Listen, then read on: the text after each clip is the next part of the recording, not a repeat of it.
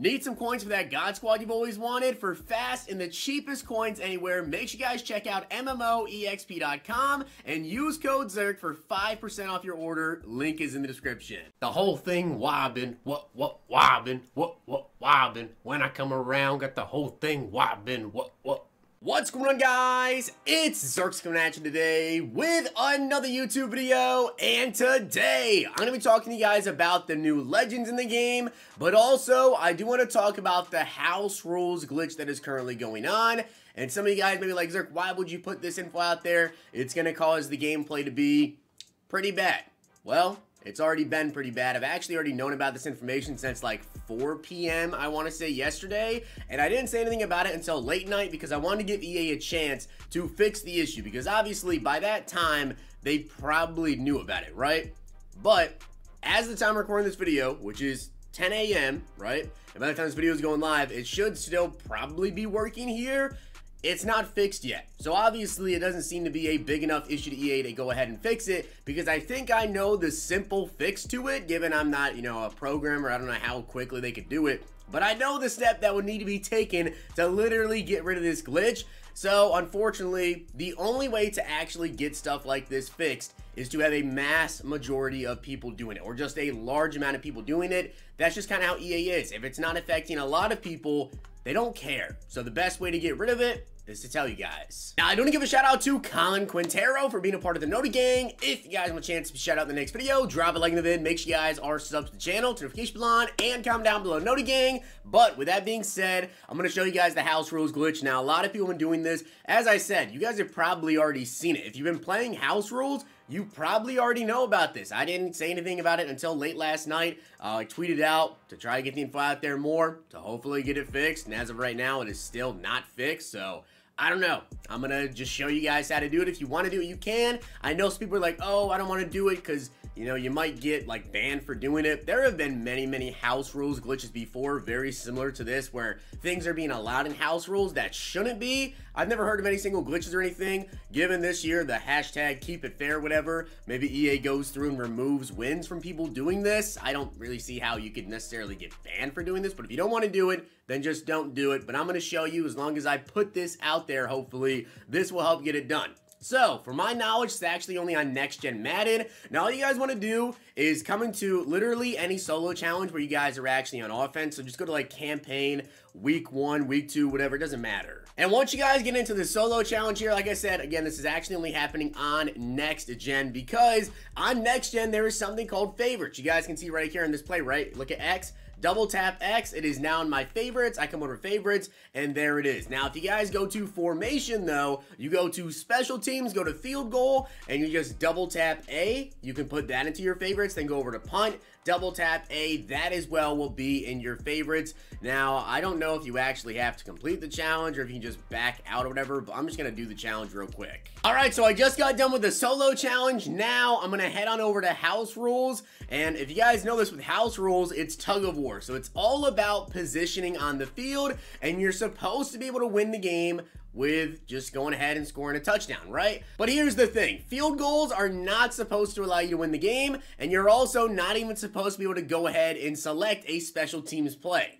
Well, you are, because like I just showed you, you put it in your favorites, and it's going to be right in here. So once we get into the game, I will show you guys if I start off on offense, I will have the capability to go ahead, and of course, I start off on defense here, but when I get back on offense, I'll show you guys, I can go ahead and just go to favorites and punt the football. We'll see if my opponent actually does it here, because I know like a lot of people are doing it, so we'll see if he punts here. Alright, so my opponent is not punting, and as long as he doesn't score a TD, I really do not care what actually happens on this play, as that's going to be incomplete. Alright, so I'm starting off now at the 50-yard line because he didn't move the ball. Well, you guys can see, I come over to favorites, and I can punt the ball. Now, this is counting as progressing the ball down the field, and then let's say he doesn't end up getting anything, right? Let's say he throws an incomplete pass or whatever, or he punts the ball, and then I return the ball. Well, I'm going to go ahead and just do a like high kick, whatever, over here to the right side, so that way I can just progress it, hopefully not get it all the way to the 20, try to get inside like the 10-yard line, whatever, and you guys can see that punt right there, right, is about the 17-yard line.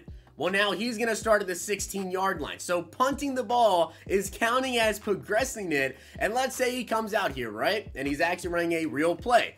Let's say he throws an incomplete pass, or for some reason, the pass that he throws, it just puts me in field goal range. I can then just come out and kick a field goal, and you win the game. Now, I'm not going to do that. I'm actually going to quit right after this because I don't want to go ahead and do it. But I just wanted to show you guys this. I don't want to get the wins like that. But you can see I'm at the 20-yard line here. If I go over to favorites, I take the field goal, I win.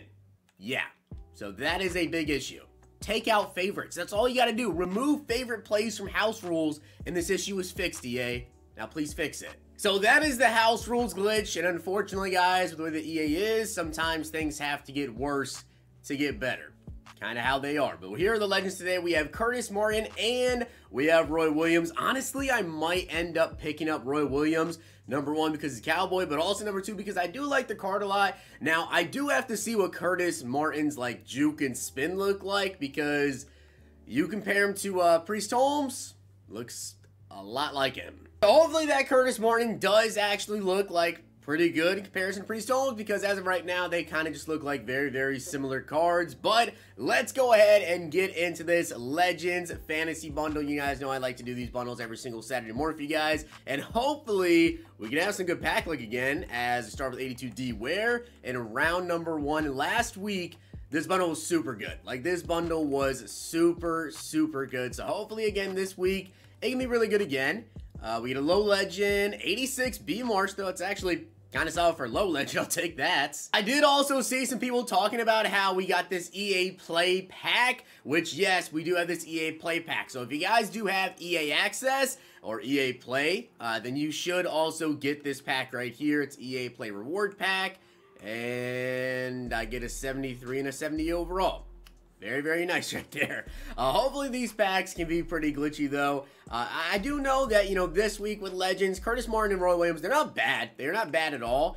But people kind of expected to see more of a super kind of juiced up Legends week.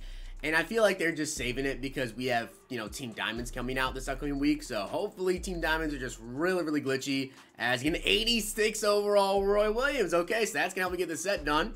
I'll take that. Not a, not a big pull, but hey, I'll definitely take 86 overall Roy Williams.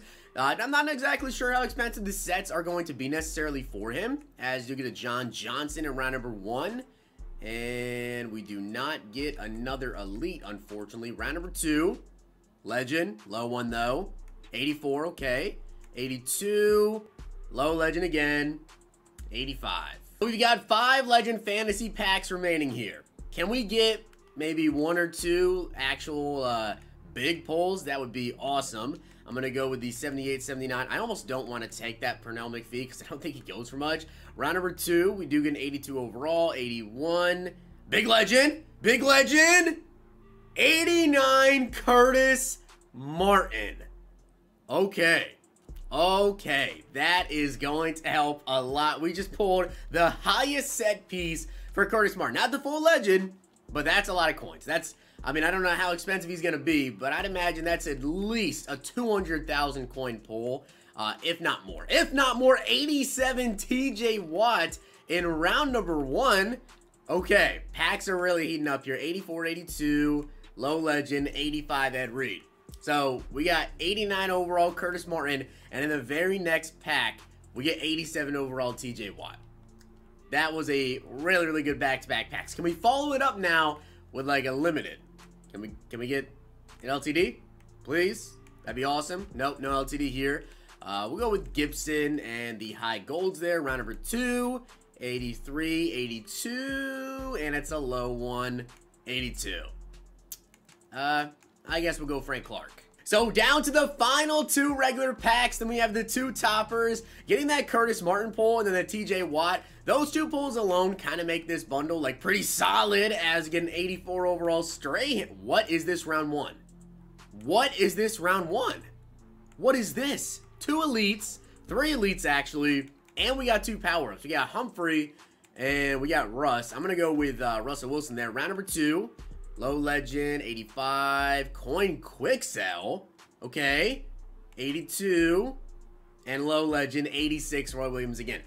That pack had potential to be like the craziest Legend Fantasy pack ever. Look at that. 3 elites, a power up, and then 86 overall Roy Williams. If we got like a full legend or a limited round 2, that would have been one of the craziest Legend Fantasy packs I've ever done. But final actual pack here, we get 83 overall Aaron Jones, 82 AJ Brown.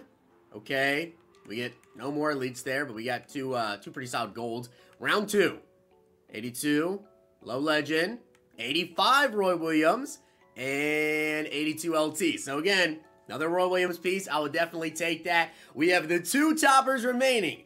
Can we get an LTD or a full legend? Oh, we might have done it. We might have done it. We might have done it. 88 Brandon Marshall. Okay, I'm not mad. I gotta go clear my Minder though. Yeah, I seriously cannot wait for Team Diamond to come out. You guys just saw that. My Minder is literally packed full. I need Team Diamond to come out. Can we get an unlimited right here? 87 Bruce Matthews. Okay, so I'm not mad, honestly, because the Curtis Martin piece alone is really, really good. So, to be honest, we had a pretty solid bundle. We didn't have the craziest bundle ever, but, again, back-to-back weeks of these bundles being pretty good. That Curtis Martin pull, 89 overall. Obviously, the sets just came out. He's literally not even up right now. And then we did get, 286 overall Roy Williams. We also get 85 Roy Williams. It was pretty good. Definitely a pretty solid bundle. No limiteds, no full legends, but it is what it is. We'll see if these limiteds are up. And looks like Roy Williams is for 1,000,000 coins. So obviously the LTD is just, the base card powered up. He's got 90 speed, 93 excel, 91 zone, 92 hit power, 89 tackling, 88 play rate, 90 awareness, or 90 pursuit actually. He does have 88 awareness, 6 feet tall. I wish it was Pat Watkins, 6'5". 88 change of direction though, and 89 block shed. Wow. So block shed is crazy on this Roy Williams. So that, I know he's a zone safety, but he's going to be crazy versus the run. And then we also have Curtis Martin up for 800K instantly. Like I said, he just reminds me a ton of Priest Holmes. 205 pounds, so very, very light. He's got 92 break tackle, but at 205, how many tackles is he really going to break? 82 trucking. He's got 90 change of direction, 91 speed, 93 excel, 91 carrying. His juke and spin, 88 spin, 91 juke, and 86 stiff arm. I'm going to be honest, it's a good card. It really is. He's got 76 short route running as well, but if you compare Curtis Martin to Priest Holmes, there's not much of a difference at all. You have like slightly more trucking, carrying, and break tackle on Curtis Martin, with just a little bit more juke and spin as well, I believe, and he's less weight. So to me, I don't know. I just don't feel like it was a big enough upgrade over a running back we just got a couple days ago. But Roy Williams looks really, really good. Maybe not as fast or as good as, say, Sean Taylor, because Sean Taylor is a little bit quicker. Roy Williams, though, does have better zone coverage. I can actually compare those two right here. You can see speed +2 to Sean Taylor, excel +1, tackling +3, play rate +2. Within the man, the zone, the hit power is the same on Roy Williams, and I believe he actually has higher block shed. So I don't know. You pick up both these guys, they'll be pretty good. Hopefully you guys enjoyed the video though, and if you did, make sure you guys drop a like in the video, and of course hit that sub button down below. I'll see you guys next time.